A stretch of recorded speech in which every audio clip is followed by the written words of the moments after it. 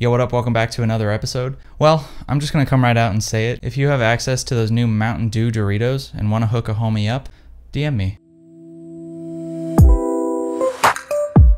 Well, amigos, there's no easy way to say it. I've been having a lot of gas lately, which usually means it's time to face the music and just take a shit. Hopefully by now you've realized that this is just a metaphor for buying new film cameras, where the shit is a new camera and the gas is gear acquisition syndrome. Gear acquisition syndrome is a disease that many photographers and videographers face, where you feel the need to buy new cameras, probably because you need some excitement in your life. I won't lie to you, I'm guilty of it because I have no self-control. If you've ever been to an all-you-can-eat buffet with me, you've seen this firsthand.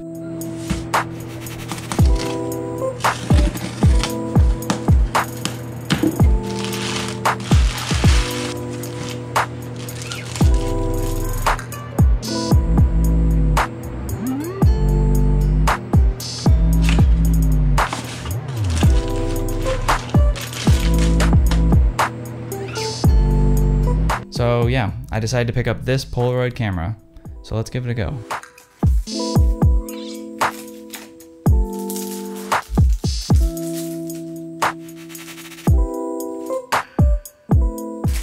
Quick tip, the road to hell is paved with good intentions.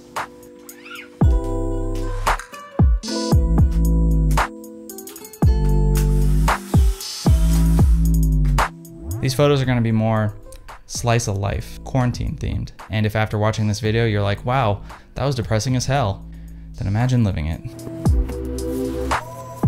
So I was thinking it'd be very fitting to shoot the first roll in my pink Polaroid camera with Polaroid pink film, but I looked it up and holy shit, what the hell?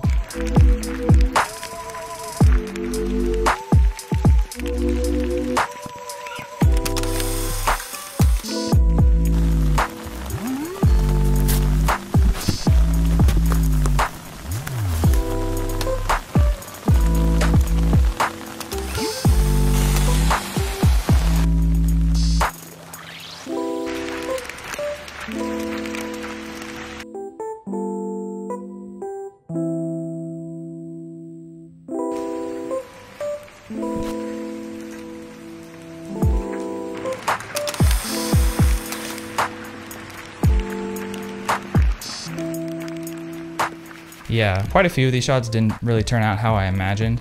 I think the biggest factor was that there wasn't a whole lot of available light, which is something I probably should have known going in.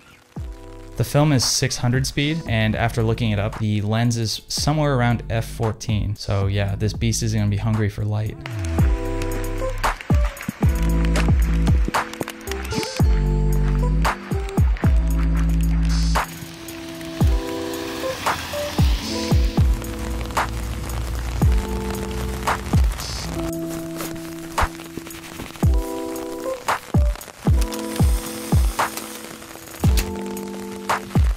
This shot is my favorite from the first batch. It's kind of a happy accident in my opinion.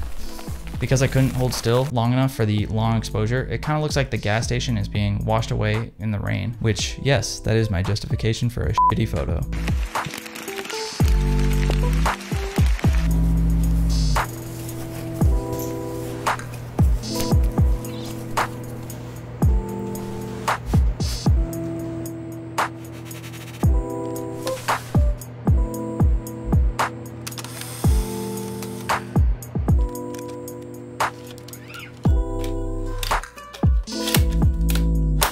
Overall, I think not too bad for my first batch of Polaroids, but I can do better. I will do better. No one is counting on me. Anyway, let me tell you, I had quite the inner monologue going about purchasing this camera. It haunted me for nights to the point where I couldn't sleep anymore, as I know I would just have another nightmare featuring a slow zoom in on the camera with the song Take a Chance on Me playing on loop. You know what song I'm talking about, the song that'll be stuck in your head for the next month. I think Tekashi 6ix9ine sings it. Why the nightmares and inner monologue, you may wonder. Alright, here it is. I'm not as much of a camera whore as I may lead you on to be. I love using different film cameras, but these days I'm actually quite picky when it comes to purchasing a new one. For me, the camera needs to be damn near perfect before I throw down any schmeckles on it. Because frankly, my biggest fear in life, besides the slow decay of all things as a result of the linearity of time, is winding up one day with 200 film cameras that I proudly display in my local dumpster because that's where I live, because I can't afford rent anymore. So why did I pick up this camera? Well, I've never shot Polaroid before and I've always wanted to give it a go. And this camera is a Polaroid 600 camera, so that means it takes 600 speed film, which I think is a good range for the type of stuff I'm gonna be shooting. And believe it or not, Polaroids can actually be used for more than just blackmail and as a convenient way to remember who to trust after you lost your memory in a Christopher Nolan movie. The second and probably most obvious reason is that it's pink, and I've always wanted a camera that looked like my favorite drink, Pepto-Bismol. So the sun was shining for the first time all week, and I decided now is as good a time as any to give these Polaroids all the attention and light that they need. Thus, I loaded up the camera with more Color 600.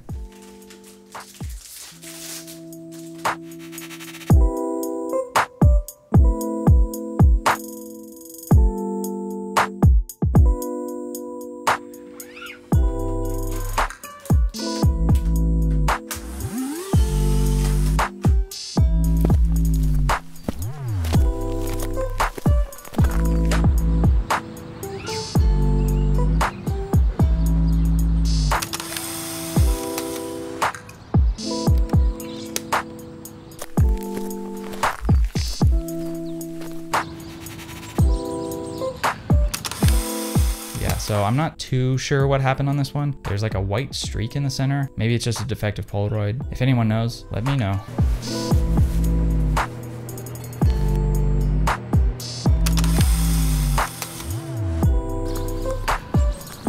Later on, we took Baxter for a walk as the sun was setting, and these are some of my favorite shots for sure.